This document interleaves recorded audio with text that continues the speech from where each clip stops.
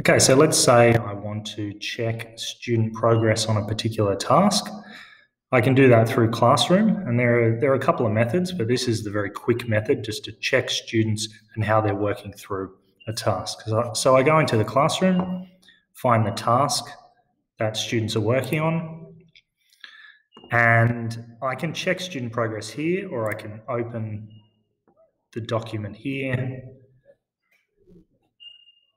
and I can see students and I can find particular students, or I can move through students using these. But a very quick way is back on this task page, I can open the assignment folder or the task folder in Google Drive. So I just click on this folder here.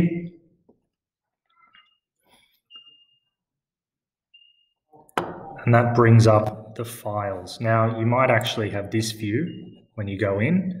So what you need to do is click to Grid View, and that'll show you pretty clearly students that have started working on the task. Now it is a little bit hard to see, so if you want to make it a bit bigger and just preview the work, you click on a task and then click this little preview I button, and you can see that Daniel has started working on that, and I can click through to Phil and I can see that he hasn't started working. Let's say I wanted to go in there and give Phil a bit of feedback. Well, I can open the task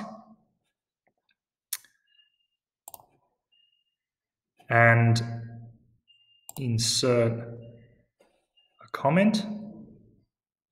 Click that, or I can just go Control-Alt-M. It'll do the same thing, and I can say, "Hi, Phil, how are you going with this task? Do you have any questions?"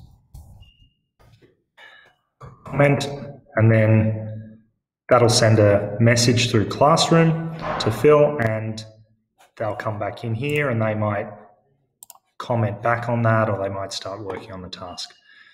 So I can close that and go back to this and continue to see, and all your students will come up in here as well. So that's a nice, quick, easy way to see how students are going and provide feedback on tasks in Classroom.